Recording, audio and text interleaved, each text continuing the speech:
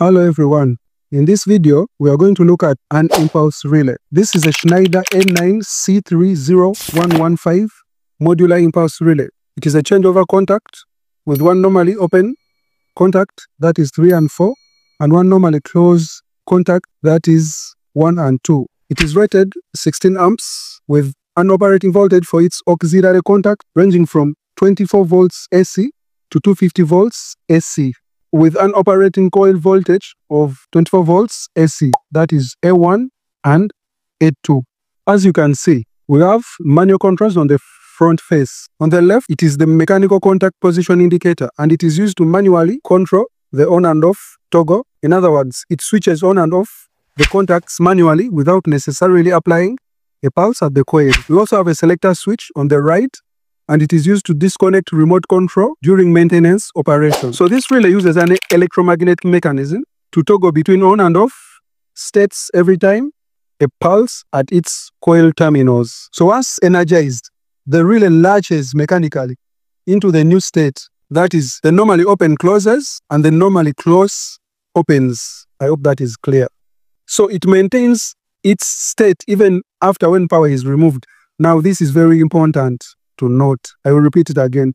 It maintains its state even after when power is removed. And that is called a bistable function. And now that differentiates this impulse relay from the standard control relays that need continuous coil power or coil supply. So how does this impulse relay works? If you apply a momentarily pulse or an electrical signal to the coil input, the relay will switch its output contacts from NO to NC and NC to NO. I hope that is clear. If the coil is supplied with a pulse, the normally open contacts will change from NO, that is normally open, to NC, that is normally closed. And the normally closed will change from normally closed to normally open. And I want you to note this. If the power or the impulse or the signal is removed from the coil input, the impulse relay will maintain the contact state of the output contacts. It will not re-energize or change the state of the contacts. So when another pulse is applied at the coil terminals, it will toggle the output contacts back from the NC to NO and NO to NC. In other words, if the pulse is restored onto the coil input terminals, the NC will go back to NO and the NO will go back to NC. And this will continue with each pulse received. Okay, let us summarize this. The closing of the impulse relay poles, that is NC and NO, is triggered by an impulse on the coil. So for example, if there is an impulse on the coil, the output contacts will change state. So this means we will be having two stable mechanical positions, that is terminal 1 and 2, that is NC, and 3, 4, that is normally open. These contacts are independent of each other. And those poles will be opened by the next impulse. So each impulse received by the coil reverses the position of the poles. I repeat, each impulse received on the coil reverses the position of the poles.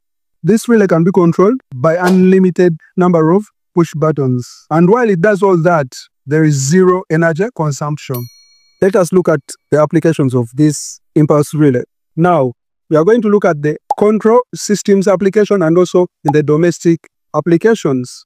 First, we shall look at the control system. This impulse relay can be used in switching contactor coils or loads from multiple push buttons. It can also be used in circuits that require memory-based switching without using PLC logic. It can also be used to replace logic-based latching without a PLC. If you have ever used a PLC, you know what I mean by this. Because when you're programming or when making a program in the PLC, for example, ladder logic, you require to make a latching contact, a latching circuit. But when you use this impulse relay, you don't need that.